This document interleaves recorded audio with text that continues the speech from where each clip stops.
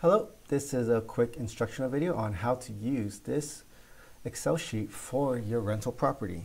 So what you're going to see first is your categories listed over here. It's in alphabetical order and it scrolls up and down for easy navigation. What you want to do is add the amounts to the right of each category. So say for rent collected, you collected $2,000 in rent. Just enter that in, and maybe the next month you collected $2,200 in rent. And it keeps a running tally over here in this cell, and this cell will add all of this up right here.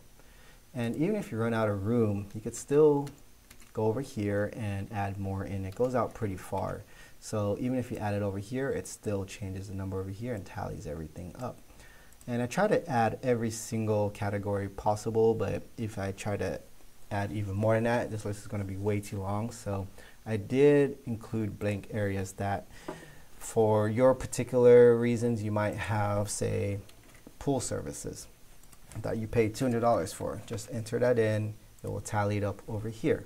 If you keep on scrolling down, there will be this part for improvements, and if you hover over this, you will see that it gives you a brief explanation of what this is. If you want something in more detail, just click on it. It will open up a separate link to a web page that allows you to read it in more detail according to the IRS. Just enter in the description of what it was, say dishwasher, enter in the date that you put it in, and enter in the cost. And that's really it. Once you do this throughout the year, you'll get the full totals tallied up over here. Now I do have another Excel sheet that's more detailed for some of my other clients that are more particular with how they keep track of their records. Sometimes they want it done by the month. So this is the second one where there are tabs per month for each corresponding month. And then this tab right here will just add every month up and give you the total over here. You can find this at our webpage, and there is an instructional video for it as well on our YouTube page along with other videos. So please let me know if you have any questions in the comments below. I'll try to answer it all.